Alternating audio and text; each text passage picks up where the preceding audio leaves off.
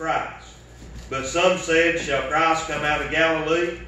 Hath not the Scripture said that Christ cometh of the seed of David, and out of the town of Bethlehem where David was? So there was a division among the people because of him. And some of them would have taken him, but no man laid hands on him. Then came the officers to the chief priests and Pharisees, and they said to him, Why have ye not brought him? The officers answered, Never man spake like this man. Then answered them the Pharisees, Are ye also deceived? Have any of the rulers or the Pharisees believed on him? But this people who knoweth not the law are cursed. Nicodemus saith unto them, he that came to Jesus by night, being one of them, Doth our law judge any man before it heareth, and know what he doeth? They answered and said to him, Art thou also of Galilee? Search and look, for out of Galilee ariseth no prophet. And every man went to his own house. And that's why all I'm going to read tonight, that's reading more than I could ever preach out. But I got to thinking about this and thinking about the Scripture. One verse is all I want to preach tonight, but I wanted to read all of that so we could see where we was at. Verse number 46, where I've been praying and studying and thinking on all day, can't get it off my mind. The Bible said the officers answered, Never man spake like this man. And I thought about that as I was praying today and studying. I thought about down through the pages of time how we've had great speakers, great orators, as they call it, could get up and they could speak to a crowd, they could move a crowd.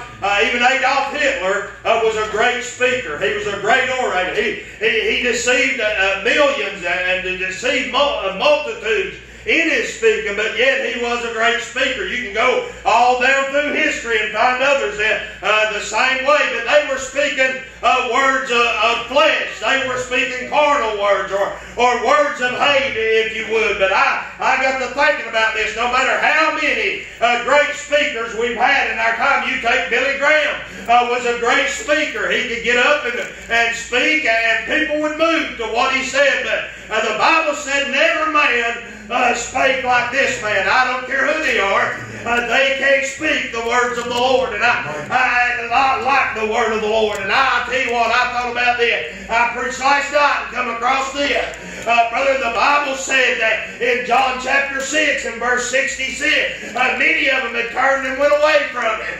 And they went on back, and he came to the disciples, and he said, Will you go also? And Peter said, To whom shall we go? Because thou hast the words of eternal life. And I'll tell you, never man has spoke like this. I've heard great preachers, and I felt the power of God in their preaching. But they can't speak like the man I'm preaching about tonight.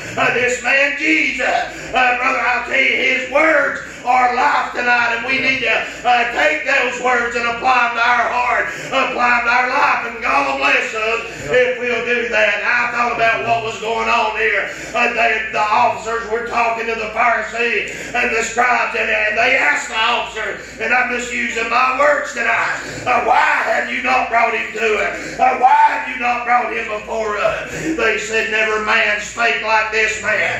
I got to thinking about that today and studying on that. And I'll tell you that up until that time, and even now, nobody's ever spoke like that.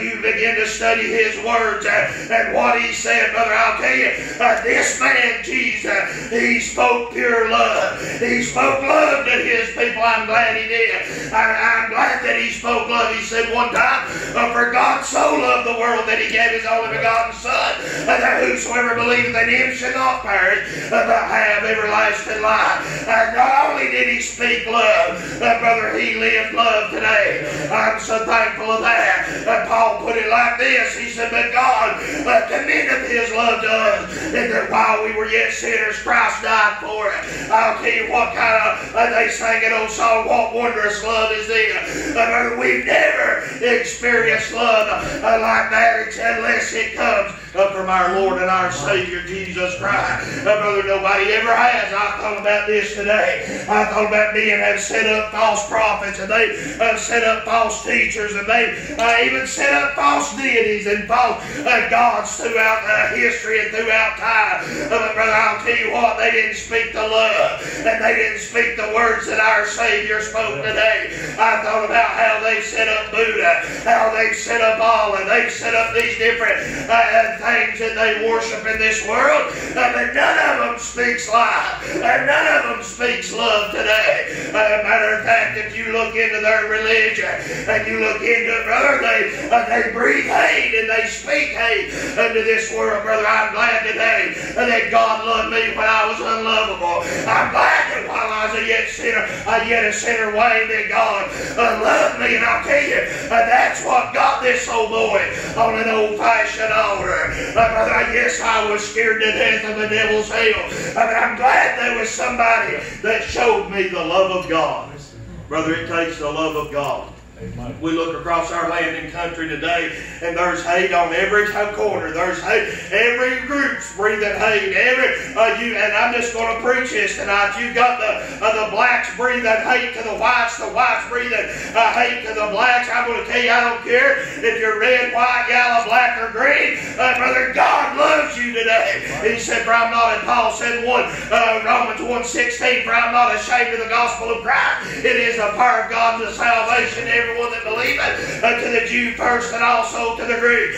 When he said that, brother, it put us all on level ground before God. His love, He came to die for each and every man, woman, boy, or girl that's ever been born. I'm so thankful of that. I preached not long ago, and I come across that sort of that way that I just said about the colors and all that. I'll tell you, I used to be a prejudiced man. Before I got right with God, I hated a black man, I hated a brown man, I hated a yellow man, and I would actually say, if it ain't white, it ain't right. But I'll tell you, that's of the devil. Amen today. That's hate today. And I never will forget when after I got saved, the preacher asked me, he had his arm around me, and he said, how do you know you've been saved? How do you know you've been saved? And I told you, I'll tell you, tears just rolling down my face. And I didn't know what else to say. I just know that I've been changed. I know all that hate that was in my heart was gone. And I looked at him and I said, preacher, I love everybody. Amen today. That's the kind of love that our Savior gives today. Never a man spake like that man. I thought about preacher Bill Ball today. When I was working for him, I was just about 16, 17 years old, and we was on a job site. I'd been out all night the night before doing things I shouldn't have done. And it come dinner time, and we were sitting up on the bank, and we was eating. And he looked at me, and if anybody could have looked down on me, if anybody could have said something or judged me, at that time he could. I worked for it. He was paying my salary. He could have said something to me. He put his arm around me, and he said, Rocky, I love you, and God loves you, and God wants good things for you. And I'll tell you what, that pricked my heart, and that showed me that somebody loved me. And brother, I'll tell you, he was showing me God's love, and it brought me to an altar. I'll tell you what, then, preacher James Suggs, one night, I know you've heard the story. I don't know if you know him or not, Wayne. He's just a little short preacher. He won't weigh probably 120 pounds soaking wet. He got up one night preaching in a revival. He was preaching on Romans 10, 8, 9, and 10 about how to be saved. And I'll tell you, that man looked like he was 10 foot tall. He looked like his finger was that long. And God showed me His love, and He showed me that I didn't have to go to that place called hell. He showed me that He loved me regardless. It didn't matter what I did last night. It didn't matter what I'd done 2 weeks ago or 10 years ago. He loved me, and He came that I could be saved, brother. And brother, I'll tell you, He worked a work in my life. He spoke to my heart like no man had ever spoke to me. Brother, that's what He'll do. He not only speaks to us through this precious word tonight, but He speaks to our heart. I like that old song we sang sometime. He whispers sweet peace to me. Amen. Brother, I'll tell you, that blesses my heart. That the Creator of this universe, the God of all gods, the King of kings, the Lord of lords, speaks to this little country boy a heart, and He'll whisper sweet peace to me. He'll show me His love. Never man. They said never man spake like this man. I can sort of picture him. Well, we don't know what to do with him.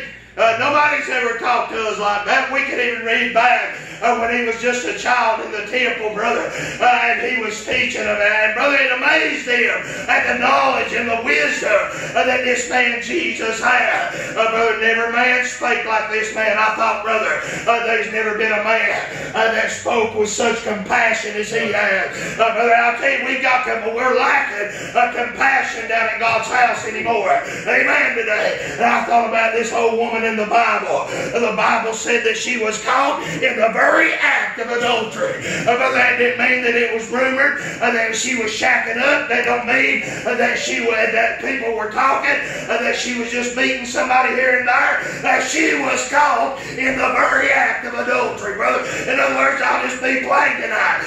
They caught her in bed with somebody that wasn't her husband. That's what that means tonight. Brother, they brought her out. They brought her to Jesus, and they began to talk to him. They said, now the law says that, Lord, we're to stone her.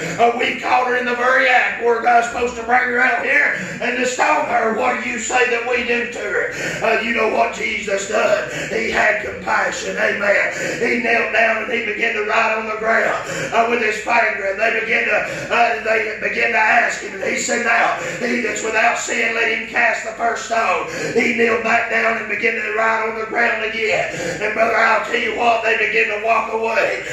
Each one of them walked away. He looked up there in just a minute and he said, woman, where are those thine accusers at? And she said, I have none, Lord, but thee. And I'll tell you, this is compassion, Wayne. This is the compassion he had for Rocky Ball. This is the compassion he had for each and every one of us. And the sweetest words I've ever heard in my life. He said, neither do I condemn thee. Go and sin no more. The only one that had a right to condemn her, the only one that could have. My brother said, neither do I condemn thee. Go and sin no more. I'm so thankful tonight that God, our Lord and our Savior Jesus Christ, has shown me compassion. I thought back. The scripture said he had the multitude follow him. It said he looked across them and he had compassion on the multitude. Where's our compassion at tonight, church? Amen. I've been guilty of that myself. Not showing it when I should. Somebody said, preacher, that ain't hardly wrong then, just not showing a little bit of compassion. I'll tell you, James said, if a man knoweth to do good and doeth it not, him's a sin. So it is. We ought to be compassionate every opportunity we have. I think so many times about 1 Corinthians chapter 13. We call it the love chapter. And I'll tell you what, you read that chapter, and if you can't find love and compassion in there, something's wrong.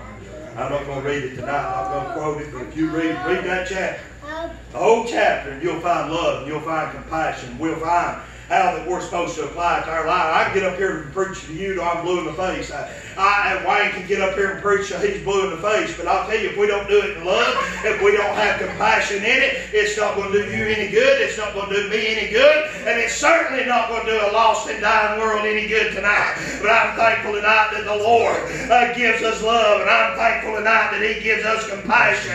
And I thought, brother, over in the scripture, I believe it's in Matthew, as he was teaching them there. Brother, this man Jesus, they ain't never heard anybody talk like this. You think about the parables that he gave. You think about the examples that he gave. You talk about how he preached and how he taught with the power of God and with the authority. They never had anybody to speak with that kind of authority. Brother, it blew their minds that he did. But I'm going to tell you something. He's a God of love. He's a God of compassion. He's a God of mercy. But there's coming a time, my friend,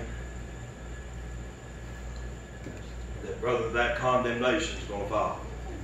Amen. Our world don't like to hear this anymore, but there's coming a time. Brother, I thought about this several times this week. There's going to be many on the day of all days. They're going to stand before the Lord and they're going to say, Lord, Lord, I've cast out devils in thy name. I've prophesied in thy name. I've done many wonderful works in thy name. And in other words, there'll be some stand there and they'll say, Lord, I've been a deacon. Lord, I've been a teacher. Lord, I've been a singer. Lord, I've been a preacher. Lord, I've done this. I've done that. I've helped people. I've tried to be compassionate to people. I've tried to be good to people. He's going to look at him. And I'll tell you what, this right here is the saddest words I think I've ever heard. He's going to look at him and he's going to say, depart from me, you workers of iniquity. I never knew you. And I think about that scripture. I read that scripture and I think about a man. He lived up in Cosby and he was a good man. As far as a good moral man, I'll tell you, he lived as good as anybody that you'd know. But somebody hungry, he'd go buy groceries. Somebody, a house had burnt down, he'd go try to buy material. He'd buy nail, he'd buy lumber, he'd buy things to try to help them. If he found out a kid didn't have nothing for Christmas, he'd be going and buying them Christmas. He was just a charitable fella that tried to help in the community, and everybody looked at him like he was just going to fly away any day now. I tell you, he had a dream one night that he was climbing a ladder that went from earth to heaven. And brother, every time that he bought him food, every time he bought some kid Christmas, every time that he bought a nail or bought a 2x4, he'd climb up a little higher on that ladder. Brother, when he got to the very top step, and he said in that dream he started to step off over into glory land, that ladder fell back and all the way back down to earth. Brother, I'll tell you, it don't matter how good we are. It don't matter how compassionate we are if we don't have the Son of God. If we've not been washed in the blood of the Lamb. Amen. I'm a firm believer that we're saved unto a work. We're not saved by works. We've got so many people today, Vernon's got that all backwards. They think I'll do good. I'm going to tell you that do-gooders ain't going to get there. I've said this 1,000 times, I guess. Hell is full right now of good old boys and good old girls. When we stand before the Lord, there's not going to be a calling for good old boys and good old girls. He's not looking for good old boys. He's not looking for good moral people. He's not looking for church members. He's not looking for where you rank in society. He's not looking at your bank account. He's not looking for things like that, brother. But I'll tell you, he's looking for the blood of the Lamb of God that was slain for each and every one of us, brother. That's what's going to matter on that day. I'll tell you, never man spake like this. And I'm not preaching to you nothing tonight that Jesus didn't preach. He said, I like that. Peter said, to whom shall we go? Thou hast the words of eternal life. No man speaks like this man. And I thought about today when he speaks. I'm glad he spoke to me. I'm glad when he spoke to me, he called me by name. I'm glad when he called me to be saved. I'm glad that he called me by my name. I touched on that just a little bit over here a few weeks ago, I guess. But when Saul was on the road to Damascus, and that great light shined about him, he heard the voice from heaven saying, Saul, Saul, why persecutest thou me? And he said, it's hard for thee to kick against the pricks. And he said, who is this, Lord? He said, it's Jesus whom thou persecutest. It's hard for thee to kick against the pricks. He called him by name. I thought about Lazarus, how that when he was laying in the grave 4 days, he called him by name. Lazarus, come forth. And brother, out of the grave he came. I thought about Zacchaeus as he went up the tree. He called him by name. Zacchaeus, come down. I'm going to your house. I'm going to home with you today. And brother, I'm thankful that he called me by name. Amen. And I'll tell you, he'll call you by name too. Whether you believe it or not, he knows who you are. He knows each and every one of them. And I thought how that so many times I've heard that voice. He'll call you out of sin too. Amen. I believe that with all my heart. I believe he'll call you and he'll call you. He'll give you opportunity after opportunity. I thought about David. We know that story. David had got out and he had sinned, and he had tried to cover up sin and tried to cover that sin up, just kept on and on. And that's just like telling a lie. When you tell one lie, you've got to tell another one to cover it up. And you've got to tell another one to kind of prop that one up. And sooner or later, it's all going to fall. And that's what David was doing. He was trying to cover up and trying to hide, sweep it under the rug. But brother, I'll tell you what, God sent a man of God down there to him. Sent Nathan down there to him to preach to him a little bit. And he said, David, thou art the man. You're the very one. And then we read that prayer that he prayed in Psalms 51. He said, Lord, restore to me the joy of thy salvation. Brother, he called him out of it tonight. And I thought about my life. There's been many a times. Every time that I've ever failed, and every time I've ever faltered, and I've ever come short, there's a still small voice starts speaking to my heart. And I'll tell you what, I've had people tell me, I'm fixing to close, the Lord will help me, that I've got wrong in my life, and I've had people to come to me and tell me, Rocky, you aren't going to do that. And it'll go in this ear and out the other ear. I've had people to try to sit down and help me. And sometimes it's made me madder than a hornet. And sometimes it just, sometimes I'll sit and listen to them or whatever. But I'll tell you what, when that still small voice, when this man that never spake like this before begins to deal with your heart, begins to speak to your heart, it'll make a difference. It'll make you sit up and pay attention. Amen today. And I'll tell you what, I had to, Sunday morning, I may have told it over here Sunday night, but Sunday morning we had 4 people get right with the Lord at church, and I had 2 of them people. 2 of them had already been saved. I know they said for a fact that I'll tell you what both of them said, if we had to come this morning, they had talked to one another. Said the Lord told me if I hadn't get things right, the day would be the very day that I died. He'd take me out of here, brother. I'll tell you that still small voice that he sends will wake you up. It'll show you right where you're at. You say, preacher, how you know it will? Well, it has me. It has me. Never a man spake like this man has. I'll tell you what, I've heard some wonderful men of God. I've heard good speakers.